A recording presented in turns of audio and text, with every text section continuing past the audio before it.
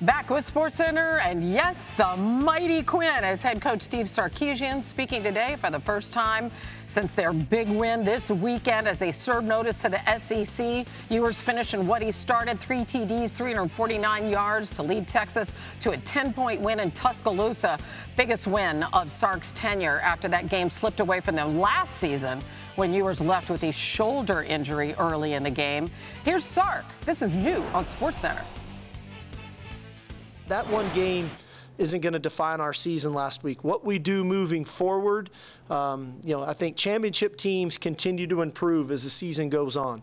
And we've got goals and aspirations of being champions this year. We've got to continue to improve this week, and that was the starting point here this morning.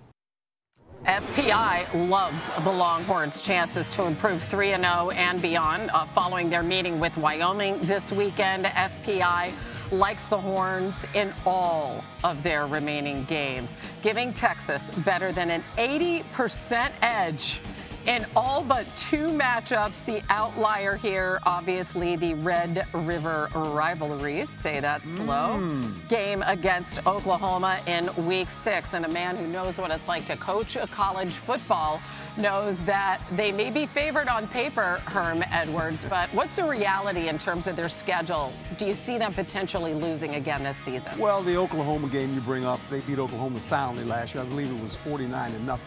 But the emotions of young student athletes, that's something you have to deal with every week. This is why in college football, it's so exciting. Why? There's always an upset.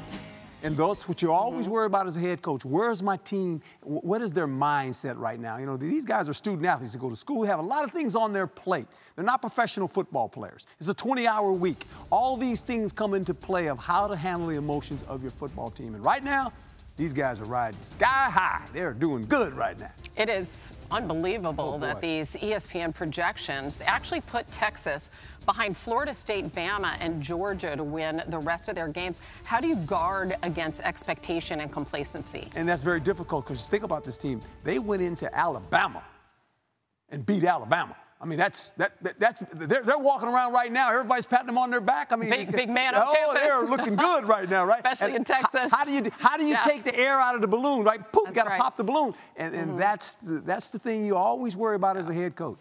Maintaining that level of excellence and commitment and consistency. Coach, we appreciate. Thanks for watching ESPN on YouTube. For live streaming sports and premium content, subscribe to ESPN+.